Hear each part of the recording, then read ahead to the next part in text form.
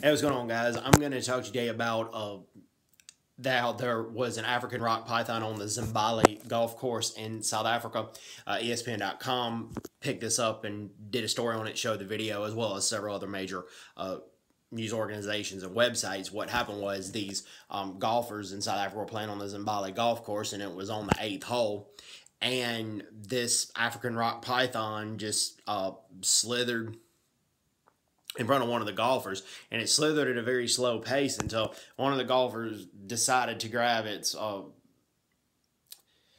tail, grab the back part of the snake, and then the snake slithered pretty fast. And fortunately, as huge as the African rock python is, it's pretty harmless and can be docile a lot of times, and it rarely kills humans, but it's still a humongous snake. So imagine golfing and a huge snake comes slithering in front of you. But anyway, that's what transpired. That's what happened. I thought it was a pretty interesting news story. So anyways, hope everyone's doing well. Take care. God bless, and bye-bye. Bye-bye.